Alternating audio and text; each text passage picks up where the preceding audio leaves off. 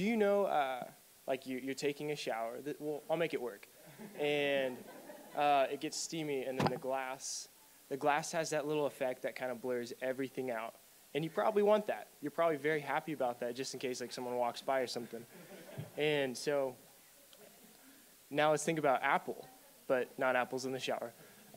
Apple has like this really awesome, beautiful blur that they put on their background. So if you get a notification on your phone, anyone who has like an Apple device, you'll get to see that cool glossy effect.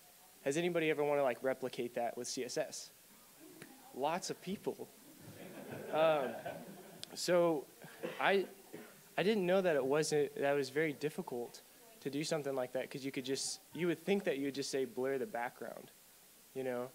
But up until recently, like, you haven't been able to do it. You had to do something like weird and apply some like mask to it. But I'm going to show you something called a backdrop filter. So you can like add a filter to the background of something. So here's some like test notifications that I created.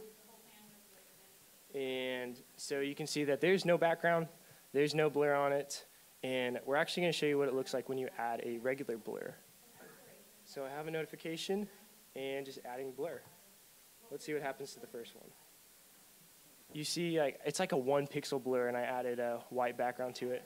But what's happening is like the text will start to get like really, really fuzzy. So let's go find the blur CSS piece.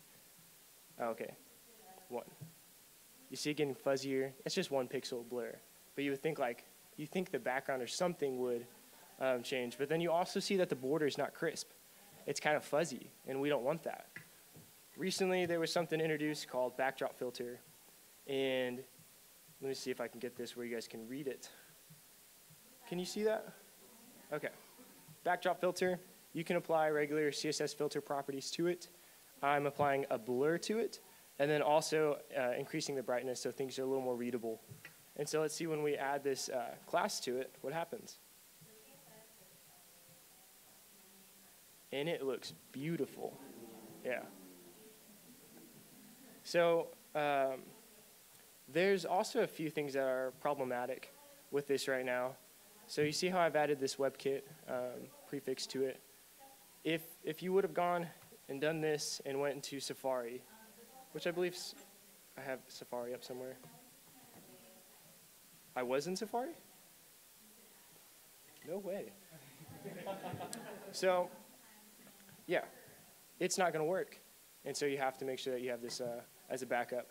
And then also just to test, and see if it works, you can just say like css.supports, and then you just say what the attribute or property is. I don't know the difference of the naming scheme, sorry. And then you could just say, okay, we're going to test out blur. And then this actually renders and says true. So that is CSS in the shower. So I don't have any good clothesline. Thank you.